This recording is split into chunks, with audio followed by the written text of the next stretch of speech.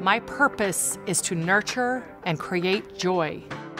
Mindy's work motto is, if it's worth doing, it's worth overdoing. Working with Mindy Young is like working with a bolt of energy. She just is who she is, and it's a lovely, warm, and compassionate human being. As a teenager growing up in Lehigh in the late 80s, early 90s, there weren't gay people. You know, they just didn't exist. And so I didn't think about it, but I was obsessed with erasure.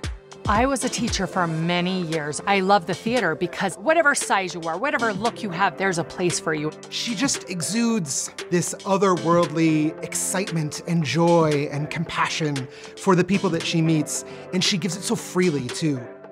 So Mindy's creativity, I think, is another incredible tool that she uses and deploys. You can see this through the various events that Equality Utah participates in, these elaborate events that, of course, are theatrical, but I think they're also really an opportunity for the community to celebrate, to come together, to feel joy and happiness. She's one of those people who lives advocacy and lives allyship in everything she does. Where would we be without her? This last Pride was so intense for me because I knew it was my last one at Equality Utah. Walking the parade, the whole time I was feeling so in love with our community. We are really going to miss Mindy at Equality Utah, but now she is moving on to the Huntsman Mental Health Foundation to use her skills to help alleviate the pain of those suffering with mental illness. Congratulations, Mindy.